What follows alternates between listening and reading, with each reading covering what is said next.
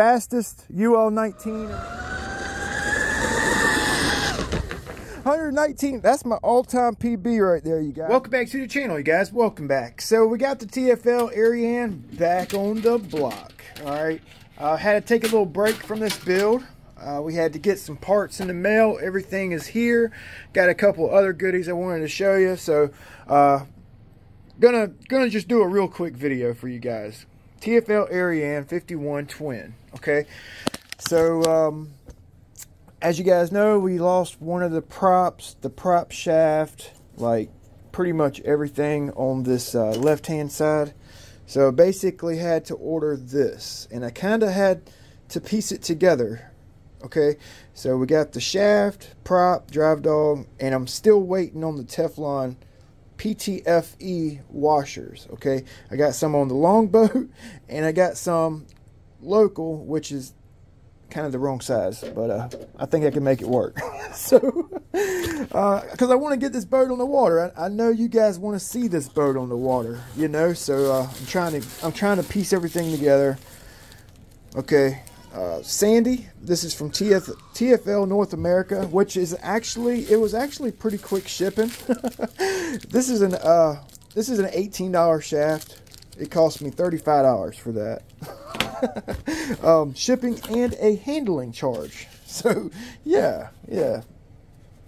All right, so we got the shaft, and yes, they're all threaded right hand rotations. So we're gonna have to mod this out so that this thing don't spin out with a clockwise spinning propeller. Okay, so that's coming up. Just basically put the boat back on the block since I got all the parts back. Okay, I also ordered from Bonzi Sports. Okay, Bonzi Sports is yeah, they actually do you right, man. Real quick shipping. Bonzi Sports, prices are pretty good. We got a ABC prop. It's a 2616 clockwise, because that's the one we lost. It will match this one, and this one right here, I hadn't took it out the package yet, but it actually looks a lot better than the last one I got, so I'm happy about that. It won't take me quite as long to balance it up, you know. So I'm excited to get this thing on the balancer. I also sent, like at TFL North America, they didn't really have anything else in stock, and I didn't even know this come with a nut. They didn't have the drive dogs in stock. They didn't have the Teflon washers in stock. So I actually I went ahead, since I have this TFL drive dog, I went ahead and ordered 3 1/4-inch drive, just one extra, but I got 2. So I can replace the TFL drive dog with a matching Bonzi Sports drive dog. Okay, they didn't have this in stock, and I didn't want to order from China, the shipping, so I just ordered a matching set. All right, easy peasy. I also got matching nuts because I wasn't sure TFL was going to include a nut, so we have matching nuts. So now I have extras. These are like a thin nut. These are a little bit wider, so. I also got a shim for the 48 with some of my 1/4-inch bores, you know. So that's that.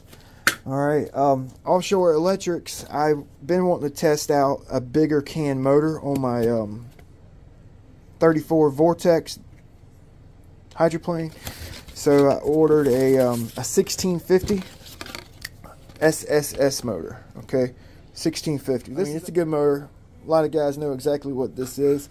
I got it for the Delta Force. We're going to try to get some nice ovals with it. We've been running some pretty ovals with that boat, so just wanted to go a little bit bigger in KV so I can prop up. Basically same KV. I went up 50. I went up in motor size so I could. So yeah, we should be able to run some bigger props and kind of do some fast. So I also picked up a 24-inch long 0.187 Teflon liner. This should work on the Sonic Wake, the V2 Sonic Wake. Any 0.187 that you're running an oversized stuffing tube so you can run the liner. I got it for my Scorpion outrigger and my Animal in case I go back to Teflon on the Animal. I don't think I will because it's been running really good. How about that 119 mile per hour run with the Animal? Come on, boy. So I also picked up this little oiler clamp on oiler block. I had a lot of comments regarding the bearing oiler block on this 51-inch Ariane. So I figured I would get this, show you guys what it is, do the install on my Delta Force Vortex 34 when we put the 4092 1650 in. Okay, so it basically clamps onto a 1/4-inch stuffing tube. So any .150 with a liner 1/4-inch stuffing tube, or .187 no liner 1/4-inch stuffing tube, this will work. Like the UL19 stock stuffing tube, this will work. Velez stock stuffing tube, this will work. I think the Recoil 218 runs a .150 1/4-inch stuffing tube, this will work. So it will not work on the Sonic Wake, Blackjack 42, Sonic Wake 48. It's limited to a 1/4-inch tube. It just clamps on.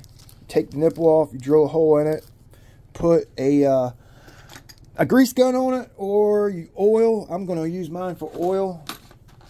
You can also put this little guy on there like that, kind of let it like do its hang out, do its thing. You take this off, fill it up with oil to kind of trickle it down, and you have a little self-oiler. You can also get oiler systems for this, like a little canister that hooks up to this. So it's pretty cool, really cheap. Just wanted to show you guys that. So yeah, this thing here, we're going to start working on it. I started working on my prop, trying to get an initial like shape down on this 2616 1050.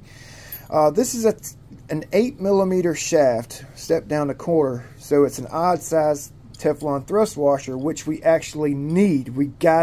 You can't run it without a Teflon washer, so I'm waiting on that. Okay, I kind of like this drive dog from Bonzi. It's got 2 big set screws on it, pretty cool. It's a little shorter too, so be kind of a nice drive dog. So I've been kind of working on this little 21-inch cat, trying to get it going again. Got it painted and clear coated. I was gonna go with like a silver bullet theme if I can find one. But something easy, simple. I just built it to build it because I just like running boats and building boats. I hate painting. So I got the ESCs in. All I need is to put is a servo in here, and it'll be ready for the water again. This is a fun little boat.